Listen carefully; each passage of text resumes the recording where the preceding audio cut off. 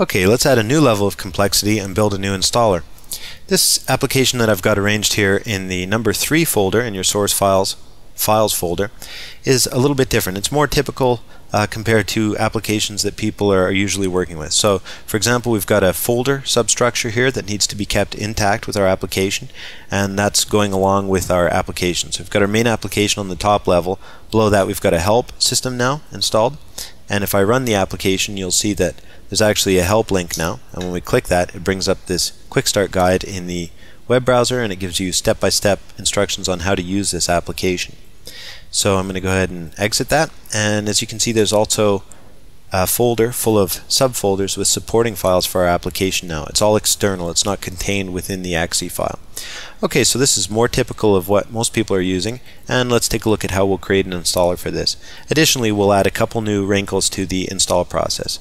So we'll start up Setup Factory.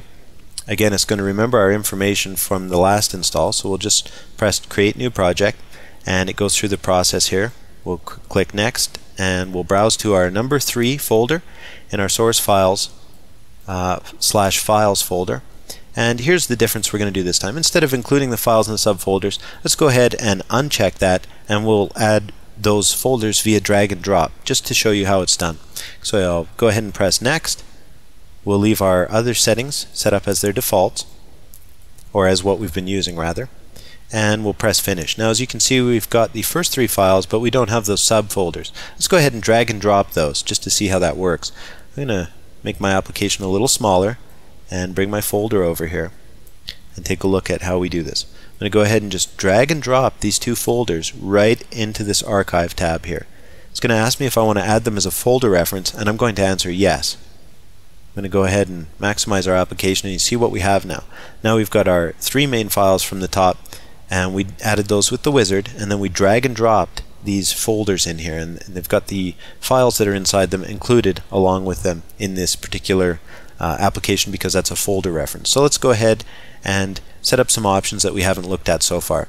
Now so far our main application has been installing with a weird default title of Autoplay Media Studio Professional Application. Let's change that. So we'll double click on the IR Forum EXE application, and we'll go into the Shortcuts tab here, and we'll change the name of our shortcut. So we're going into the description area of the Properties section here, and we're just going to go ahead and type in Headline Grabber. Okay, and then we'll press OK. That's going to change the title that gets installed in the program menu. Let's go ahead and do the same thing here for our Quickstart PDF.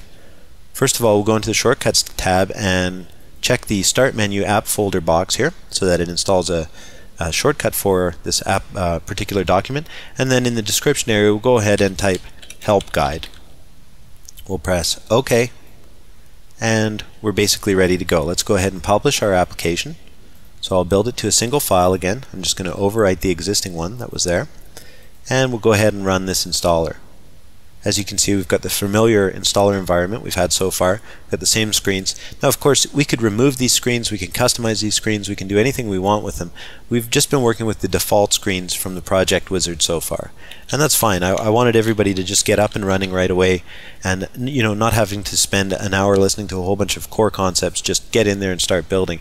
So that's why we're working with the defaults for now. Okay, so we're going to just press Next, go through all this process, let it install, and go to our program menu. Now let's see what we've got. We've got our Headline Grabber category, and underneath that we've got our Headline Grabber now. It says for our application, and Help Guide. So the titles that we put in for the shortcuts changed. Now let's go ahead and start our application and see if it works properly. If those program folders weren't installed properly, our application will not work because those are the supporting files. So for example, let's go ahead and click on our help link. And as you can see, our help system launches perfectly well. Everything was kept intact, and everything works perfectly within our application. So for example, if we go ahead and click on, or double click rather, one of these links, we get the appropriate content in our web browser from the Indigo Rose forums, and everything's working perfectly. So Setup Factory automatically parsed that folder subsystem for us when we drag and drop those folder references in here, and it included all the files, set them up properly, and during the program install recreated the original structure so that everything worked well. So as you can see here, it took us all of 2 minutes to build quite a complex installer when you think about what's going on.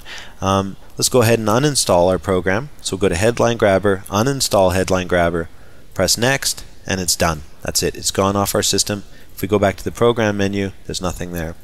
So as you can see, Setup Factory builds bulletproof installers, lightning fast, with very little hassle. You just basically go in there, change a few things, drag your files in, and off you go. So let's go ahead now and add another level of complexity to what we're doing here and build a new installer.